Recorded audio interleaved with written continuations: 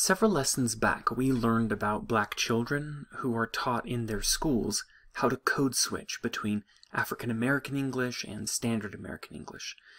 And having learned in today's lesson about different dialects, each of which encompass systematically different vocabulary and accents and grammatical constructions, we can see now, looking back at that previous lesson, that African American English is really its own dialect of English. No different, linguistically speaking, from a British dialect or an Australian dialect. British people say things that sound grammatically incorrect to us, such as, "We went to hospital," or "Be sure and study your maths." But these constructions are correct within that dialect.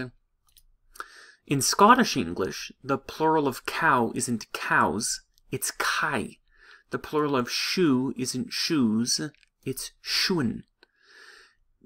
Scottish people count 1, 2, 3, 4, 5, 6, 7, 8, 9, 10, 11, 12. They say bairn instead of child, kirk instead of church, big instead of build, aye instead of yes. And I could go on. There's tons and tons of examples of these kinds of things. But you can see that not only do they have a different accent, but they have different vocabulary and different grammatical structures. In the same way, African American English has a unique set of words and non-random set of grammatical constructions that might feel incorrect to a speaker of Standard American English, but are correct within that dialect. For instance, a black person might say, "he nice," or "he running," but they would not say, "I nice," or "I running," because African American English isn't broken or filled with random mistakes. The grammatical constructions have, in fact, evolved in systematic ways over time. I want you to think about it like this. How do you know that it's correct to say, "we were going to the store," rather than "we was going to the store"? You only trust that the first way is correct because when you were young, your parents, and later your teachers in school, modeled the grammar of your dialect for you, and if you made mistakes, they would interject and correct you. It's only correct, then, to say it, "we were going to the store," because that's how people of your dialect speak. But dialects change over time, and the old ways don't always stay correct. So let me just talk about this for a second. There's something called a language change index that rates grammatical usage on a scale from 1 to 5. Stage 1 is for misspellings or mistakes that are generally rejected by almost all users. Stage 2 is for usages that have spread to more people, but are still considered non-standard. Stage 3 items are commonplace among many well-educated people, but are still avoided in careful usage. An example of this would be like, I better do this instead of "I had better." You might hear "I better" and not even be that critical, but if somebody's being careful, they will recognize that the correct construction is "I had better." Stages 4 and 5 are where the rules really change. Stage 4 items are widely used by almost everyone except a few linguistic stalwarts. An example of this would be like how we used to have to say "whom" in certain contexts, but now almost everyone drops the "whom" in almost all contexts and just says "who." But there are some linguistic stalwarts who are still really fixated on keeping the grammatical construction of "whom" in sentences where it's appropriate. And a stage 5 item is fully accepted by everyone except a few eccentrics.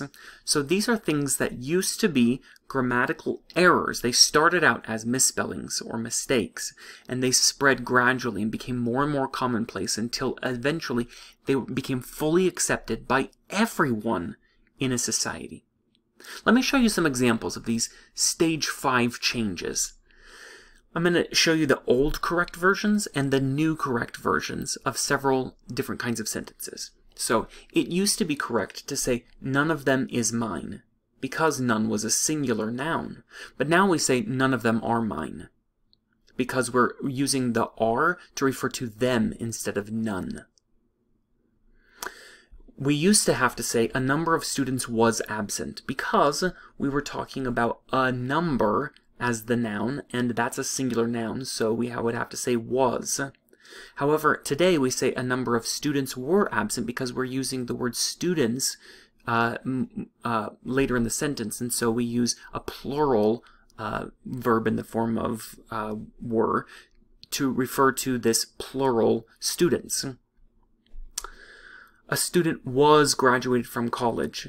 Why? Because it used to be considered that the word graduated was something that only the college could do. The college was doing this verb to the student. Only the college could graduate somebody. Now we construct the sentence to say that students graduate from college. The student themselves is doing the graduating. It used to be only correct to say the reason we took this trip. You could not say the reason why we took this trip. The word why would be considered redundant because by saying reason, you would already have indicated that you were about to explain a reason, the why of the sentence. And so you didn't have to say why. In fact, it was unacceptable to interject this word why, but now it's completely standard. It used to be that people would only use the word hopefully to mean in a hopeful manner, like she stared at the roulette wheel in a hopeful manner, or hopefully. But now we use it to mean I am hopeful. So as a first person construction. So we would say, hopefully I won't lose all the money. But this word does not mean in a hopeful manner I won't lose all the money. What we mean is to say, I am hopeful that. This was not an acceptable construction in the past, but today is completely standard. It used to be correct to say he dived into the pool, but we've formed a new past tense verb, dove. He dove into the pool, and now this is a correct way of wording it. I was on the bus one day, this was several years ago, maybe nearly 10 years ago, commuting to work. And I overheard a black child telling something to his mom. He said, "We were going," and his mother interrupted and said, "We was going." This might seem really problematic from your perspective, depending on your socioeconomic and cultural background.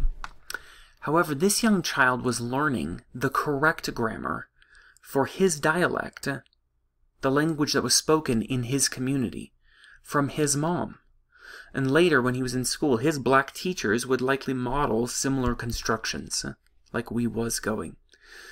So if everyone in this little boy's community speaks like this, how are constructions like "we was going" or "he running" any different from you saying a grammatically incorrect sentence like "he dove into the pool" instead of what really technically used to be the correct in your dialect, "he dived into the pool"? I mean, think about it. From a strictly linguistic perspective, it's exactly the same. The only difference is we denigrate people for speaking the African American dialect, but we accept the British dialect, the Australian dialect, the New Zealand dialect, the South African dialect as viable versions of English for biased reasons that are related to things like socioeconomic privilege and national history.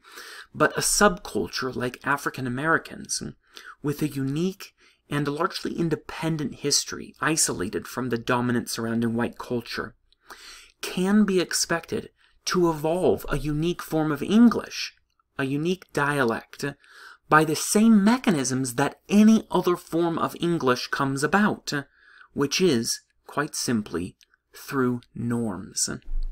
So for that reason, I argue that African American English is completely linguistically ordinary. There's nothing wrong with it. It's not filled with mistakes. It's filled with differences in the same way that Scottish English is filled with differences and British English is filled with differences. And different areas around the country, we have different accents. Different dialects just evolve in different trajectories.